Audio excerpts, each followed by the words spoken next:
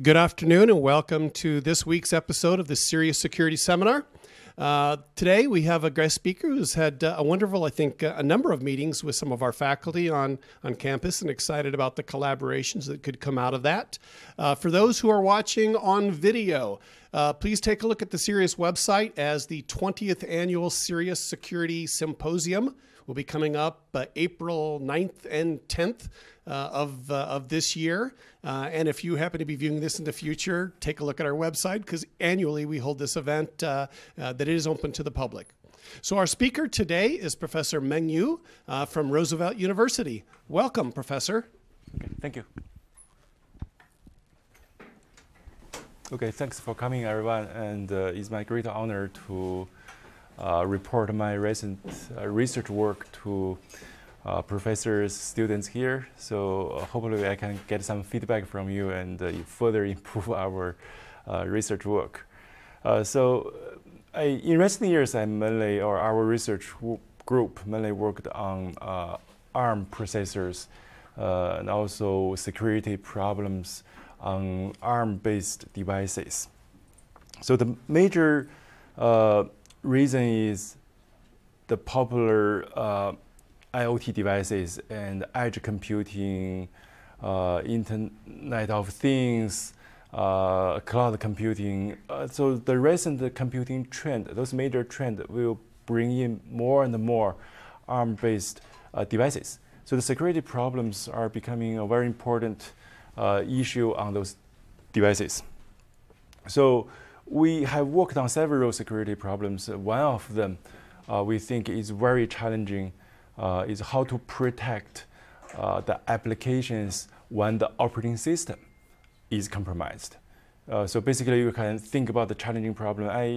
I'm thinking my career. So I think more than 10 years ago, when I first heard of challenging security problems, one of the problems is how to run our programs in a malicious environment or in a hostile environment. How can you guarantee your program, your app, is okay in that hostile environment? So this question or this problem has not been changed.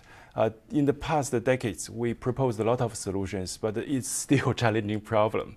So today, we just pick this particular problem. We talk about one possible solution on ARM processors. Okay, so that's the whole background. So why we pick ARM processors? So basically, it's mainly about the recent trend, especially if you go to Home Depot, Walmart, or Lowe's, so Best Buy, those popular stores, you will see smart home demo area. So you go to that area, you see a lot of smart things, like the Arlo or smart doorbell, smart switches. So those are all Internet of Things. So I think every one of us already learned a lot of it, and they are becoming more and more popular in our daily life. Like it or not, when I look at my home routers, I see 30 or more devices connected, including the Chromebook issued by my kids, like elementary school and middle school. So everyone has more and more devices. Those devices are mainly based on ARM processors. Okay, so this is the major trend. So if we look at this picture, so this picture is from the internet. So I didn't make it. So I borrowed this picture, and this picture shows the family of Internet of Things or smart devices. And you see how many categories, how many different Internet of Things or smart devices we are having now. And we are having more and more of them in our daily life. Okay, so this picture, we see a lot of movies recently, right? So sci-fi movies. So the robots are becoming smarter and smarter. We are fighting with them. So a lot of people are really worrying about what our future will be if they are getting smarter and smarter, especially security plus the recent advance or development of AI technology, right? So someday probably the robot may beat us. So if we don't act quickly, so that's the one view of Internet of Things or smart devices. But this picture is more realistic. This is not in like movie. So this is a real thing. So many years ago, not many, like 5 or 6 years ago, the first vehicle was hacked, is Jeep. So the Jeep was hacked. It's by the researcher, fortunately not by the real hacker. The researcher hacked the Jeep and steering the Jeep into like off the road. And also the researcher demonstrated how to shut off the engine when the Jeep is running on the highway. So it's very dangerous. So those are real threats to our real life. And recently, Tesla, this is a very popular name, right? A lot of young people, they are considering Tesla as their first car ever. So that's a big trend. So Tesla was also hacked, okay? So because the whole vehicle has a lot of smart devices, and the more computer or the more processors you bring into the system, then more vulnerabilities, more threats we have to face. So that's very realistic problems. So if we look at the platform, so what are supporting those IoT devices or smart vehicles or smart things, then most of them, I'm not saying everything, but most of them are using ARM plus Linux platform. Or even if they are not Linux, in some kind of Linux or customized Linux. So that's the major platform supporting the Internet of Things or supporting the smart devices or smart vehicles. That's why we pay great attention to the security problems of these devices. So this platform, if you look at the list here, these platforms are supporting so many devices, like digital video recorders, IP cameras, like RO system, a lot of monitoring system, Chromebooks. So my kids bring home Chromebooks issued by their schools. I didn't buy them, but they are bringing Chromebooks home. And also smartphone, Android systems, even iPhone. So iPhone is not using Linux, but iPhone is using like similar technology, sharing the similar vulnerabilities I'm talking about here. So those are the platform being used by many IoT devices, smart devices, and we are looking at those platforms and see what we can do to improve the securities. So this figure shows basically how many problems are being discovered in each year, and the trend of those vulnerabilities. And next slides summarize the major problems. So if we have security breach on those platforms, because they are serving like mission critical or life supporting devices, like medical devices. If the medical devices is using ARM plus Linux platform, they're compromised, then that's life supporting system. So that's life threatening problems. So for smart vehicle, it can also be life threatening problems. So the major threats we're talking about here will be once the system is compromised, the sensitive data is gone. Then once the kernel is compromised, all the data on the device is gone. So think about the smartphone as an example. I'm using my smartphone for like health data, sensor data, and also my bank accounts. So a lot of like sensitive data and the critical applications in my life. The solutions. So now we think about smartphone as an example. Think about smartphone as an example. If I worry about the app I'm using, for example, Chase Bank account, so Chase Bank app, or UA app. So I'm using UA app to purchase air tickets. So it will be connected to my credit card. Anyway, so if I'm using this app on the platform, so it's automatic. So on the platform compromised, that there is no way I can protect the sensitive data, okay?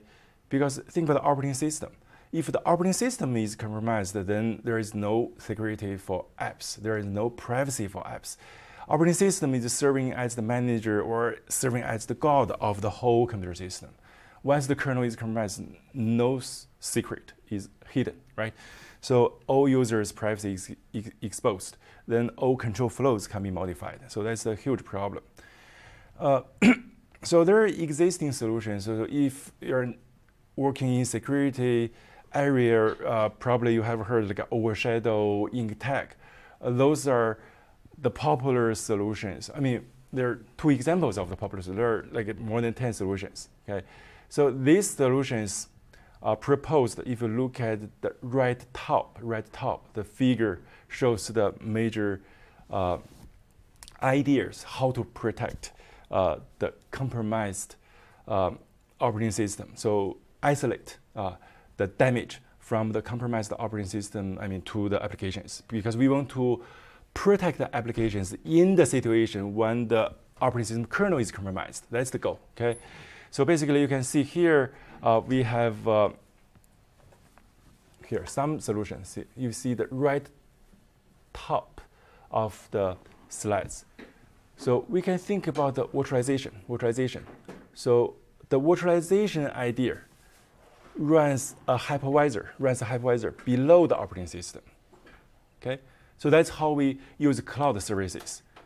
So if you rent Amazon EC2 services, you rent a virtual machine, but your virtual machine is running on top of a hypervisor. Okay, so that's the cloud structure, or we call it virtualization structure. So that's great. So basically, if you think about that structure, now we have layered software stacks. So even if the operating system kernel is compromised, it's still good. We still have a hypervisor below the operating system. Okay. So as long as the hypervisor is not compromised, we have something, okay, with higher privilege level than the operating system kernel to manage everything. Okay, we're still good. So that's the goal, or that's the main idea of protection. So as long as we have something with higher privilege level than the operating system kernel, we're good. Okay, so basically that's the key idea of. So let's go back of recent proposed technology. So virtualized running environment. We run the guest operating system. If the guest operating system is compromised, we have the hypervisor. So the hypervisor can protect the application in the compromised operating system. That's the key idea. Okay. So any questions? Okay. So the idea is very simple, and many approaches are sharing exactly the same idea, but using different implementations or using different implementation details. Okay, so that's the major work in recent years. For example, overshadow is one of the very popular solution using hypervisor to protect the applications against compromised kernel. So even better. So if you look at here, Intel SGX, this is a very hot term in recent years. SGX provide hardware protection. So the processor has included additional hardware. Okay, so building it's called isolated hardware area in the memory. So even if other part of memory is compromised, the isolated part will be untouched. Okay, so that's the idea of SGX. Basically, we don't use hypervisor, but we use hardware, additional hardware. So basically, the earliest paper of SGX was published as with title Heaven. It was in OSDI 2014. So that's the earliest idea using SGX. SGX becomes very popular, but the requirement will be the processor has to support SGX. And another problem, we don't talk about too much about that problem today, but just a reminder, we still have the side channel problem for SGX. So basically, when you enter SGX, you leave something in the cache. When you get out, then may you try to utilize the information left in the cache. So it can create a side channel for the attackers. So it is still not the perfect solution, but it is much better. So basically, I'm talking about, okay, hypervisor-based solution or hardware-based solution. And the third category, split. Okay, so if I want to protect application, then how about we build the application differently or in different ways from other regular applications. So like you building an additional shell, additional protection mechanism into the application. That's the third way. So basically, these are the three major categories to support the protection, okay, of application against compromised operating systems. That's the existing solutions. So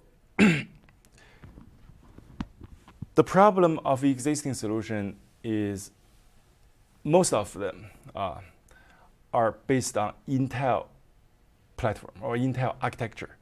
So Intel architecture is being used by Intel, AMD, and many other like server manufacturers. They use this platform. Okay, but for mobile device, like I said, it's ARM. ARM doesn't have SGX. When ARM was built, it doesn't support hypervisor. Okay, so now it supports, but we have to port the hypervisor idea onto the ARM platform. So we don't know whether we can do that.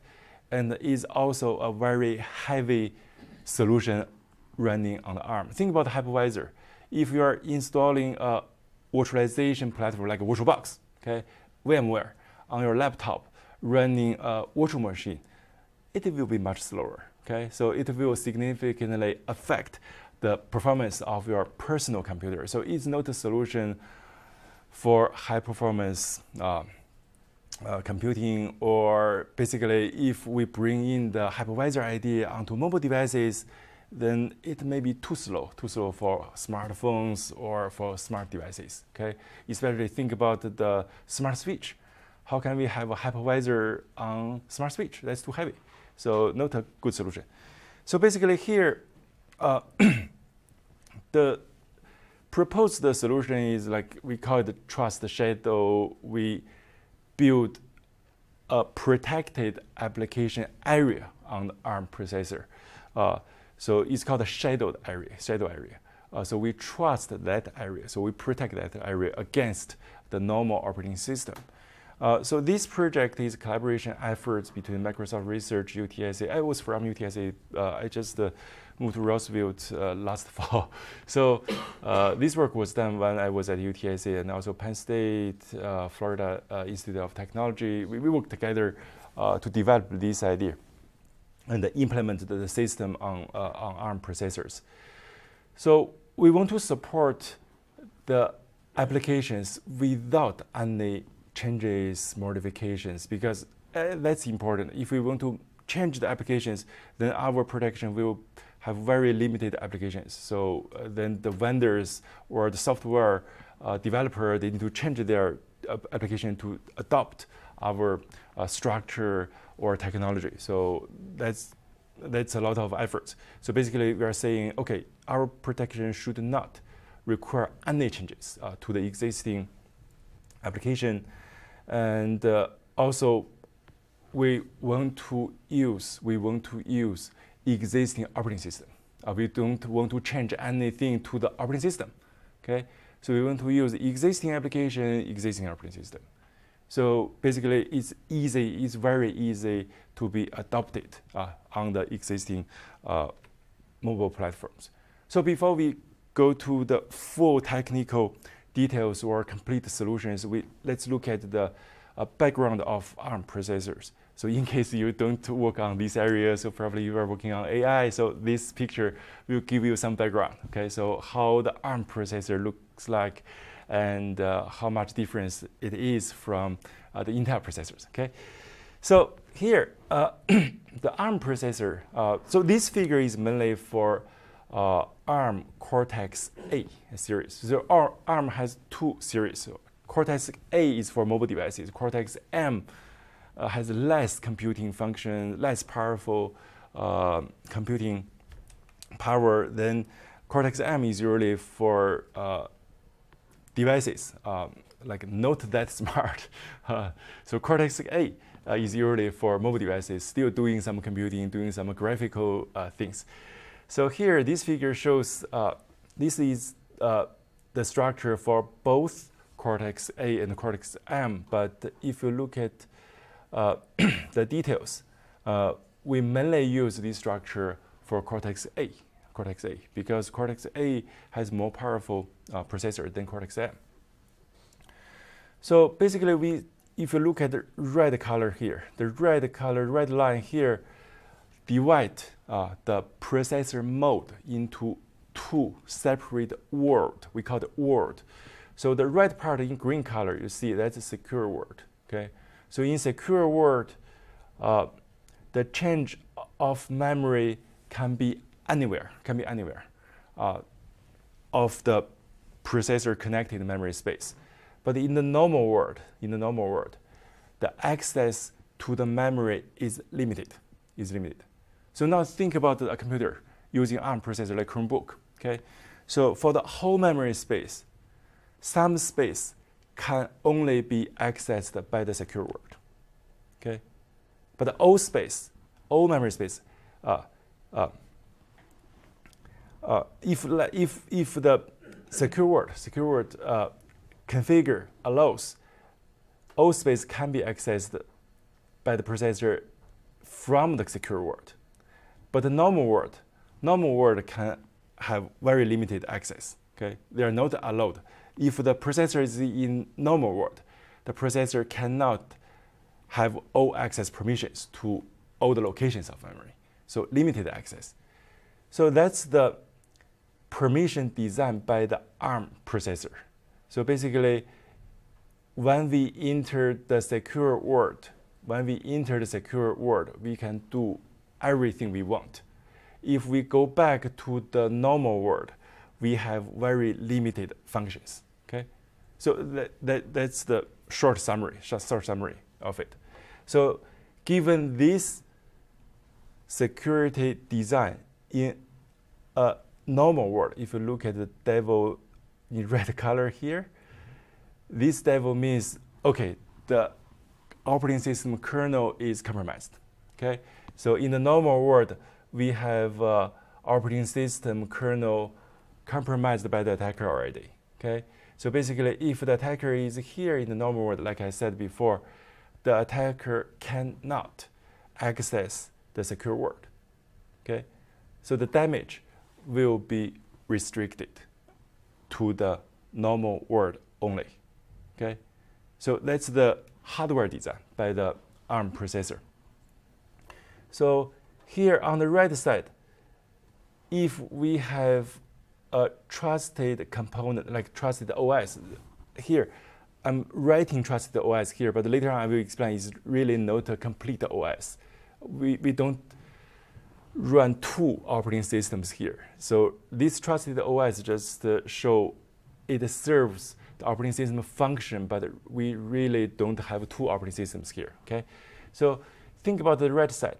So if in the secure world, the attacker compromised any component, then the whole platform is gone. Okay, that's the situation we do not want it to happen. Okay, so basically here, given this figure, I'm seeing the hardware supports a secure isolation between the secure world and normal world. If anything bad happens to the system, we want the bad thing to be isolated, to be contained to the left part, to the blue part. Okay, so that's it. That's the goal. So given this hardware support, now we can think about some possible solutions. So very straightforward. Okay, so the secure world sounds really good. Okay, so anything we put in the secure world, it will not be touched or accessed by the attacker. Okay, that's really good. So why don't we put the operating system and the applications, everything into the secure world? Then nobody can touch it. All of them are protected. Can anyone tell me why don't we do that? So does that sound a very straightforward solution, and then the problem all solved? Why not? Yes? Because we need to install applications that would change OS. Oh, I can repeat. So basically, he is saying if we install the application to the secure world, we're going to change the application design, right? That's your point. Yeah, the operating system state will change if we install applications. Okay, so basically the installation of application will also change the operating system, right? Yeah, that's a very good point. So basically he's saying, okay, when we try to bring everything to the secure world, actually we already changed the application, the operating system there, right? Very good point. So basically, he's absolutely correct. And think about if we are moving everything to the secure world, or in other words, secure room. We think this room is isolated, this is trusted room. Then we bring everyone here, then this room will be secure? Actually not. Probably we bring in some bad people here, right? I'm not saying you're bad people, but when we bring in everything here, everything to the secure world, we are bringing in risks, problems, everything we are bringing to the secure world, okay? So that's against our initial goal. We cannot do that. So we must leave untrusted component to the normal world. We only bring in trusted component to the secure world. That's what we can do about it, okay? So another comment. For operating system, we absolutely don't want to move any operating system, the whole operating system, into the secure world. What's the reason of that? So for software engineering perspective, for security perspective, any operating system, I mean, except the customized operating system, or especially developed operating system like SL4, most operating systems, they are too large to secure. They have several millions lines of code. There is no way to make sure they are vulnerability free, they're absolutely secure, no way to do that. So we cannot move the whole operating system into the secure world because we are bringing in all the problems to the secure world, okay? So that's why it's not a simple or straightforward solution. So we cannot move everything there. We can only move what we want to protect there. So only trusted applications, okay? So here, this solution, basically, okay, so you bring the first point, so can't protect the legacy code, okay? So if we want to move operating system there, application there must be some changes, either to the operating system or to the application, right? Very good point. So that's the first thing. We cannot move everything in the secure world. And also, additionally, like I said, too large to secure. And also, doesn't support memory encryption. So I expand this later because, so currently you can think about once when we access, once the kernel is compromised and the kernel can access anywhere it can access. Okay, so like the normal world, kernel can access all space in the normal world. So if we have trusted data in the normal world, it will be disclosed to the attacker. Okay, so if we have compromised kernel in the secure world, it will be disclosed to the whole computer platform. So that's the problem. So let's see. Let's look at this figure first, then we go back to the summary. Okay, so this figure shows, you can see here. Okay. So we only move trusted application to the secure world. Okay. Then you see here at the bottom of the trusted application, the previous figure shows the complete operating system, secure operating system. But here, like I said, complete operating system is too large to be brought in here. Okay. We only have a runtime system. So now think about the runtime system as a very small component. It's a proxy. It's just a forward. So okay. So if you're making a system call, let's say so as a computer science major or other major, as long as you do programming, a system call, you will know here. So applications will make a system call, right? Open file, close file, or send message here, system call. Then this runtime system will serve as proxy. Okay, it's not a complete operating system, but it serves as proxy. You see here, forward the request to the kernel outside the secure world. So basically, I don't trust the kernel, but I trust the runtime system. So please forward my service request. Then the service will be done by the kernel outside the secure world, so in the normal world, okay? So this is the key idea, how we solve the problem. But now I have a question for you. So not that simple. So looks like problem solved. So my question will be, okay, so every application will make a lot of system calls, right? So anyway, I'm not saying we do all the system calls here, because as I said already, we don't have a complete operating system in the secure world. So now all the work, or most of work, will still be done outside the secure world. So here, Linux kernel. But I'm marking the kernel as compromised. So you may ask, what are you saying there? You're still sending the work to a compromised kernel. Then how the job can be done? What do you think? Can you think about it? So I'm sending a job to a person I don't trust. Okay? So it's possible, like I said, open the file. Then this compromised kernel will not open file. Okay? But he tells me, I opened the file for you, but actually not. Okay? What if it happens? That's okay. That's okay. So I don't care. So the protection goal here is I don't want to guarantee a compromised kernel still do the job. I don't care whether it does its job. I only care my application here. My application is protected. So in the case of a compromised kernel, my information is not disclosed. That's it. That's my goal. I don't guarantee the functionality of the kernel. But in the case of a compromised kernel, I want security. I want confidentiality. I want integrity. Okay? So that's my security goal. So basically, this is the protection structure. So basically, okay, I want to do some system call. I send the system call to runtime system. Then this proxy will forward my request to the kernel. Okay? So regardless, the kernel is compromised or not, is doing the job or not, I don't care. Okay? You need to do the job. Do it or not, reply. That's it. Okay? So that's the protection. But in the case, now we look at the figure again. So in the case that the kernel is compromised, you see here, the kernel is compromised. It's different from existing system. It's different from any existing platform. This kernel can only access normal world. Okay? So this kernel cannot access anything inside the secure world.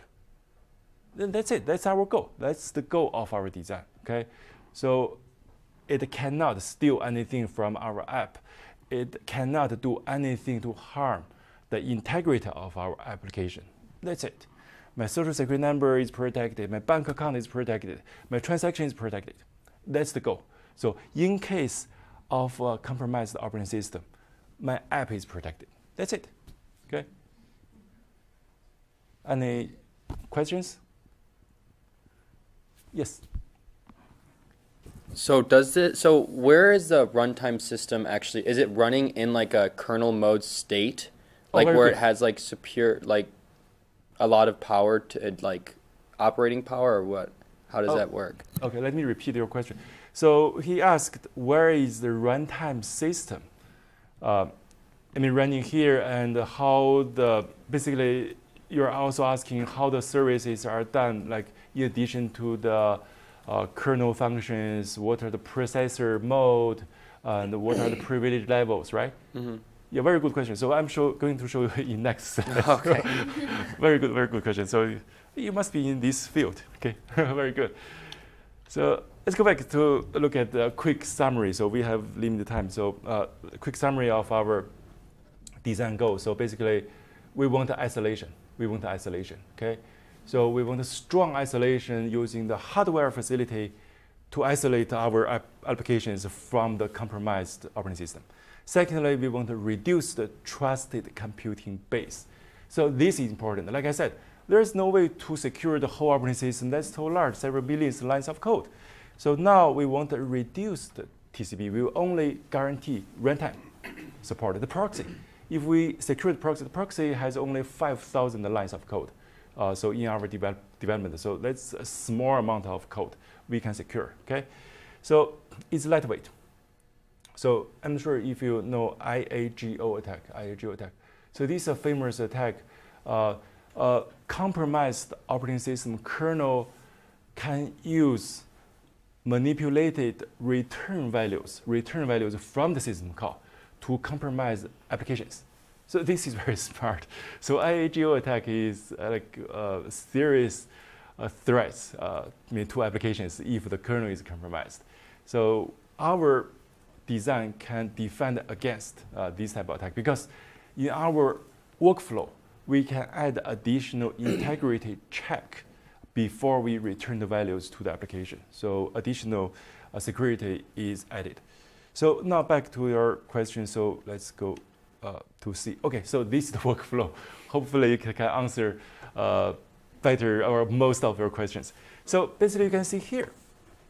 Now we have more detailed view to both worlds. Okay, so for every processor design on x86, I think most of us can remember the ring levels, right?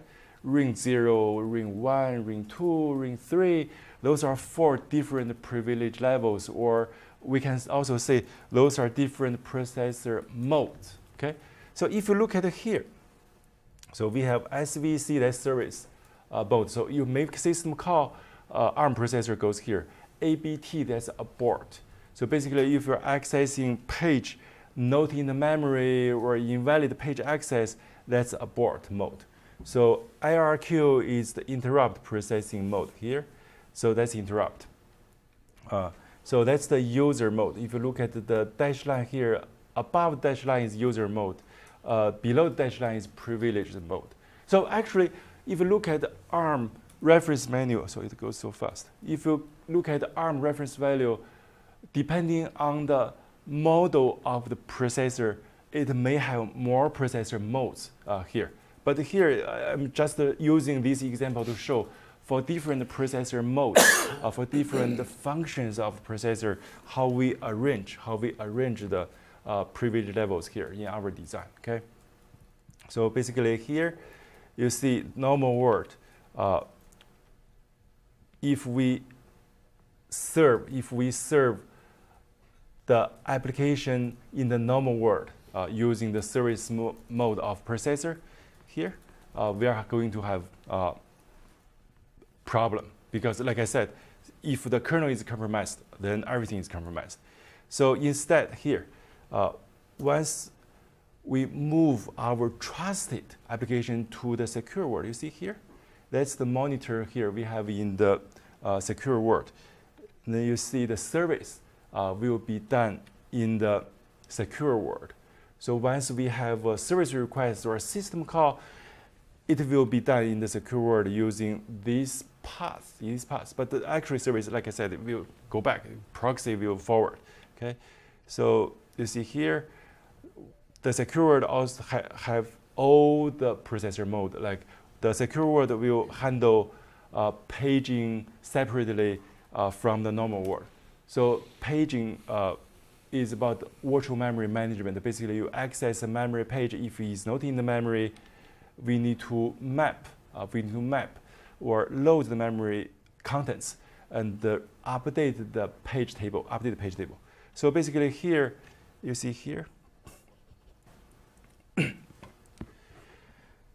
So in the secure world, we manage the page table. You see the abort mode handled, and the normal world abort. So these two page table management are separate. They are separate. So in case we have compromised the kernel in the normal world, the secure world paging will not be affected. So the memory management will not be compromised. Okay, so this is very important. So in addition to the processor mode isolation, we also need to think about the memory, how memory is protected in the case of compromised kernel. So here, this figure shows better, like I said, this is a secure world, this normal world, and like the memory management unit, MMU, MMU is for paging, right? So MMU, we have two sets of paging. So one set is for secure word, one set is for normal word. So you see the different color here. S is for secure word, and in shadow. So so you see here, the zone isolation we consider like normal area. TZ is for trust zone, the secure word. Secure word is called the trust zone. So trust zone runtime, trust zone app. So basically, you see that's how we map the memory space in the secure word and in the normal word, how they are overlapped, how they are divided. You see, we don't overlap the secure word and normal word, but we need to somehow overlap. So I will explain why. So the reason is we don't want absolutely clean isolation. The reason is, think about system call. What do we need for system call? We need the parameters. If you have system call open a file, you have to tell which file you want to open, right? That's part of parameter. So basically, so let's play the slides here. But oh, so I touched the keyboard. Go here. So basically, when we try to let's go to here. He's here.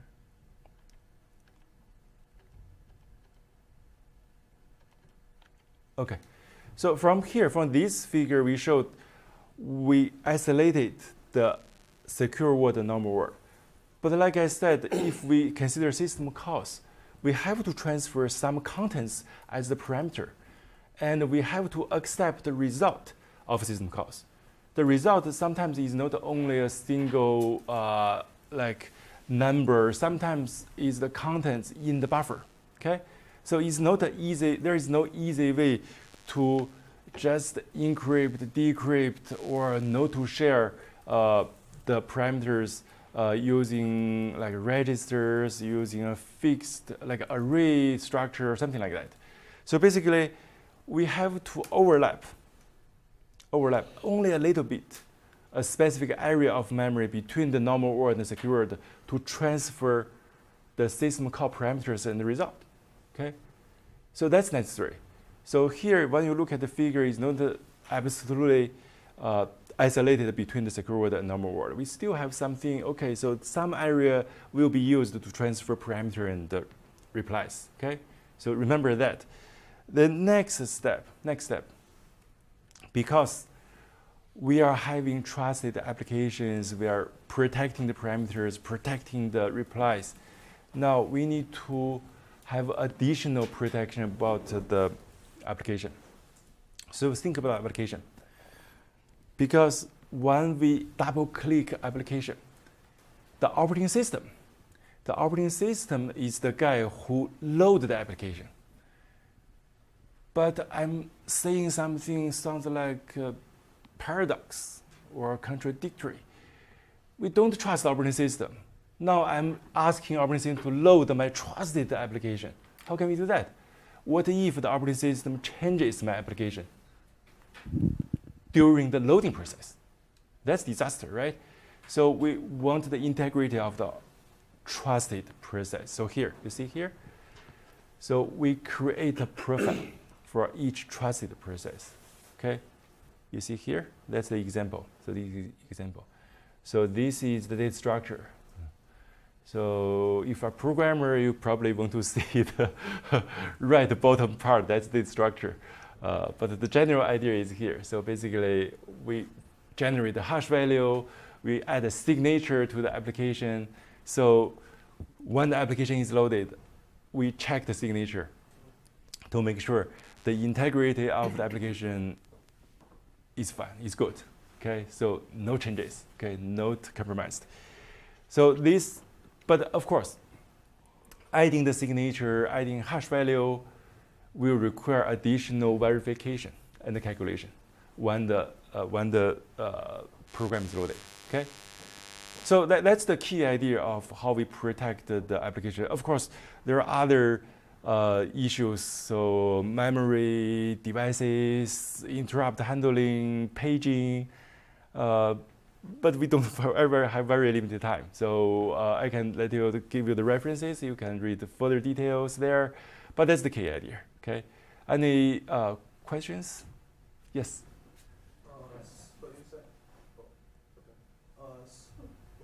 You said that you like, is it on? Okay.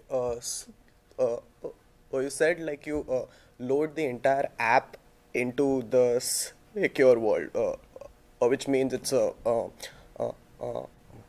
memory slot which is like not accessible to the user space, basically, sort of, right? Right. So, do you load like the entire app, like the app memory, into your secure world memory, or like only some pointers, or like some information of the app into the secure world? For example, like some important files, or like the password file, or you load like the entire memory into the secure world? How that's does a very that good work? question. So there are a lot of issues involved here. The first, we still follow paging. We don't load the whole. I said the whole application. I'm saying whenever any part of the application is needed, it will be loaded. So we still using so it will paging, be like like virtual memory management. Dynamic, not like the entire memory. Oh yes, that's right. That's right. Okay. That's right. Correct. And also, you asked a very good question because you mentioned the keyword function. So, for security purposes, there are some critical things or critical functions that cannot rely on any untrusted sources, like random number generator. So if you want this function, we don't even think about a compromised kernel. Forget about that. So some functions. So when I explained the basic ideas, I said all the system calls go to the outside, go to the normal world. Okay, we don't trust. I don't care. But actually, we care. We have several identified secure functions. Secure, not many, so only several.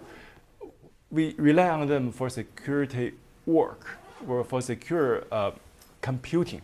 So like I said, random number generator. So we don't rely on the outside world. We rely on the secure world. So we include that function inside the secure world. So that's a very good point. So we do consider those functions. So they are separated from the operating system kernel. Then they're protected. Okay. Yeah, I got it. Very good. Very good question. And yes. Thank you.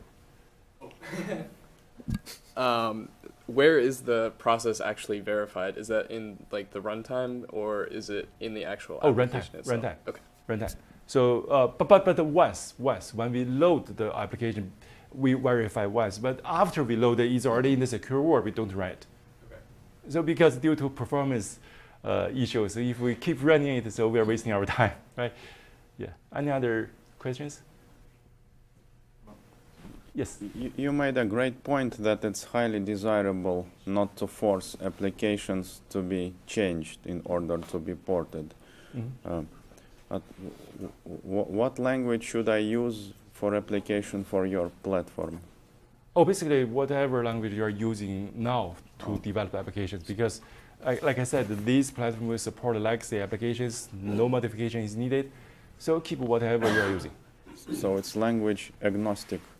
That's really great. Because this is only a platform that doesn't introduce additional requirement to the applications. Yeah, that's really great. Okay, very good. So just quickly show you the evaluation. So this is a very popular benchmark to see the performance. We did other experiments, but just show you this is the major experiments to see. There are some other popular protection mechanisms like InkTag. They are very popular. Virtual Ghost. So you see the overhead here, 2.01. Then you see other numbers. So our system has you can see the overhead here, but compared with other systems is lower, is much lower.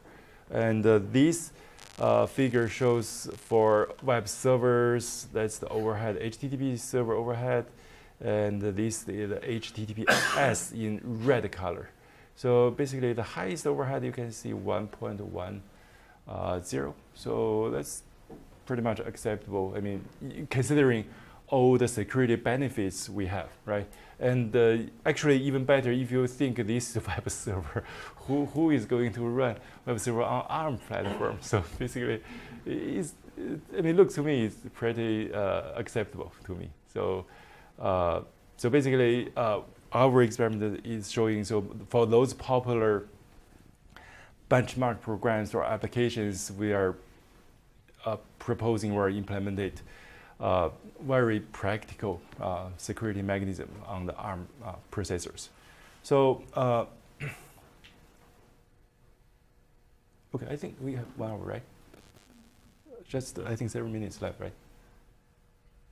Usually they end at 5:20, but you can take. Oh, okay, sorry. So, okay, any other questions?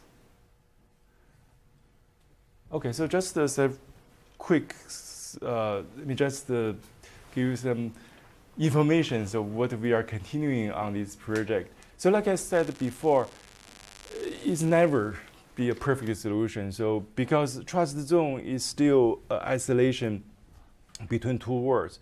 So when you enter trust zone, exit trust zone, you are going to leave some information in the cache somewhere else in the memory. Those information left when you enter or exit transiting between the two words will create side channels. So attackers may utilize those information left by the application then to get some information from the application. So it's never absolutely secure. So our solution is only about the strong isolation, it's memory isolation, but is not a solution for side channels. So we are working on side channels. Basically, we look at what the information are left after we enter trust zone, then how they can be utilized. So that's a problem probably you are also interested in. So that's one possible research problems. Okay. So any other questions? Thank you. Okay, thank you. Thank you so much. Thanks for coming. Okay, thanks.